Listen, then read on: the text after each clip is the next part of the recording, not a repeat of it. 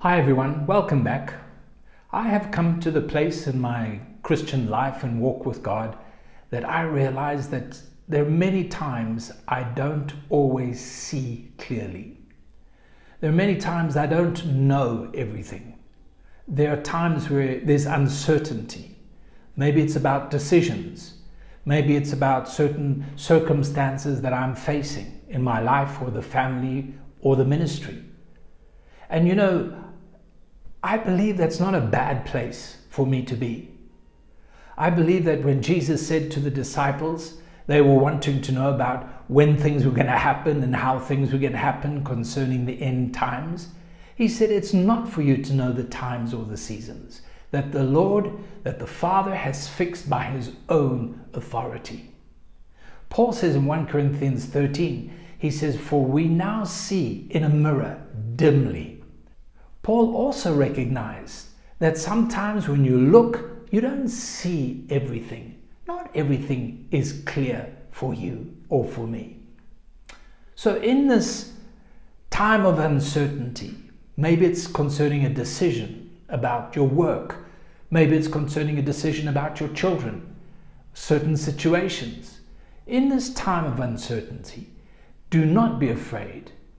Do not feel that God has rejected you.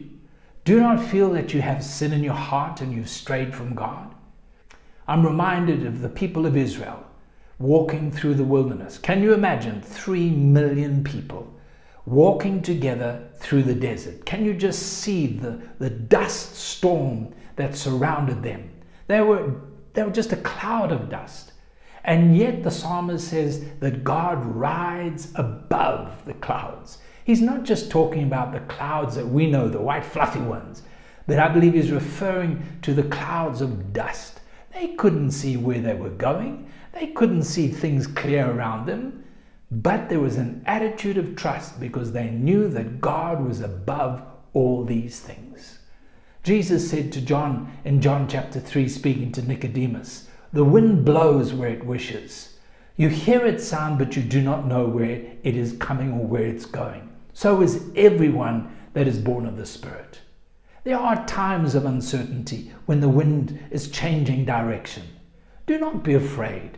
Don't question. Don't be someone who's looking at yourself and trying to find fault, but be at peace. Be at rest and say, Lord, I belong to you.